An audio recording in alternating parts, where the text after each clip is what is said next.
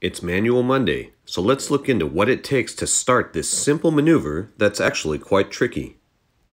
The first thing I do is move my hips to my handlebars to put my weight over the front wheel. Then I compress my body by bending my knees and my elbows, so I'm lowering my weight. This allows me to have an explosive spring backwards, not up, but back, and that's what initiates the manual. Notice the front wheel comes up as soon as my arms straighten, just like when we're learning how to pop a wheelie.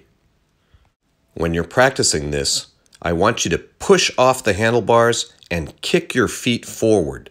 That's what's going to get your weight shifted back from the front to the rear of the bike and kick the bike up into a manual. This is a fantastic technique to practice, especially if you're a smaller rider, because you can pop a manual and then get right into a wheelie, and it's foundational for bunny hops as well.